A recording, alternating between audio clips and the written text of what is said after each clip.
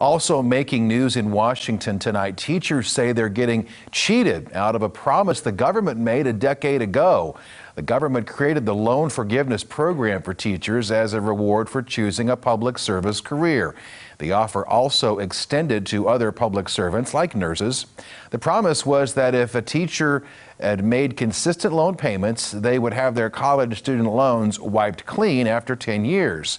The American Federation of Teachers is now suing the Department of Education after a federal audit revealed that over the last 2 years, 99% of all people applying for the program have been rejected.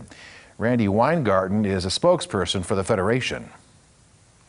It's the department that has given people the royal runaround. You can call one day, get one set of information, you call another day, you get another set of information. And the Department of Education says that it won't comment on litigation that's ongoing, but says it's working to improve the program.